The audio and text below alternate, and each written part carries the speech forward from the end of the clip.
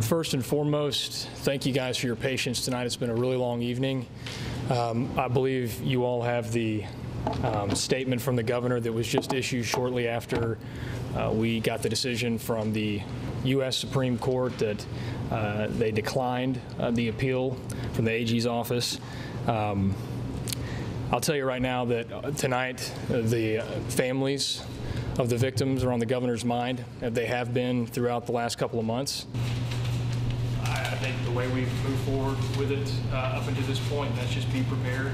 I've told many of you guys throughout the day that at this point, again, due to my understanding is because the Supreme Court ruled against, that process would now start over for Davis and Ward both, and we will turn our attention to Thursday, where again, ADC, the governor's office, the attorney general's office will be more than prepared to carry out the sentence under the law of Arkansas, 31 other states, and the federal government.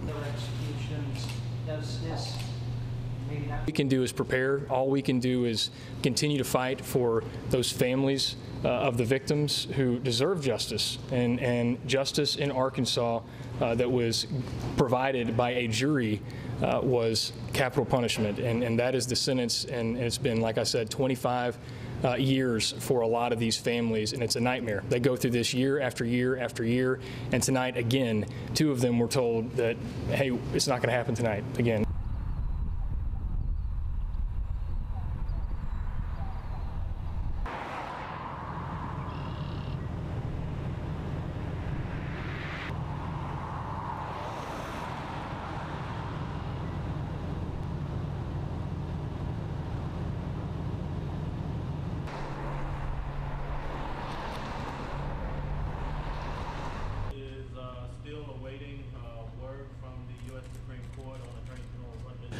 At this point, there are no stays in place for either Stacey Johnson or Liddell Lee, and we are under the impression and under the assumption that those executions will be carried out as scheduled.